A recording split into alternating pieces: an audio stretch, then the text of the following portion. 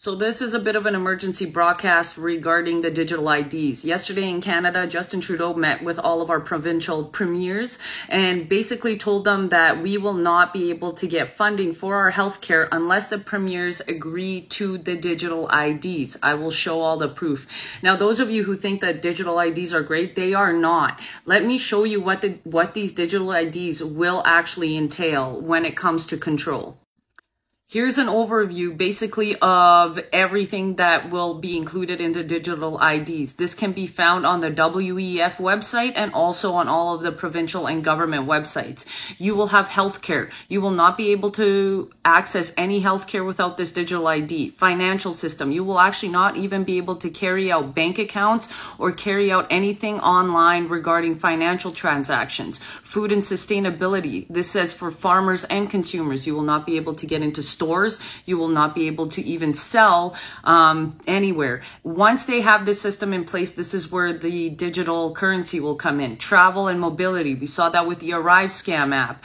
Humanitarian responses, which is basically just garbage. It's in case something happens, they will be able to track and find you, including if you don't want anything injected in your body. E-commerce. You will not be able to shop online.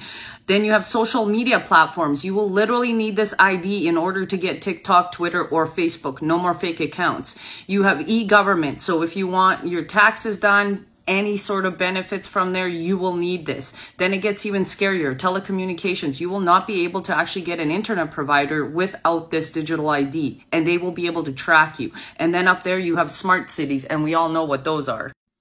Those of you who think I'm lying, here's the federal condition. In order for us to access our money, our tax money, this is basically a hostage situation of our tax money. And what you will see is instigators, government instigators under Twitter, under Justin Trudeau, that basically say we need to push our provincial governments to, get the money so that we can spend it better. No, we don't. We actually need to call our provincial governments right now, today and tomorrow and every single day until they scrap this digital ID. They cannot pass this without our approval. So I need everybody in Canada to call your provincial governments and literally tell them that this is not going to happen. If we need to privatize, if we need to somehow get into a different system of healthcare, we need to do that.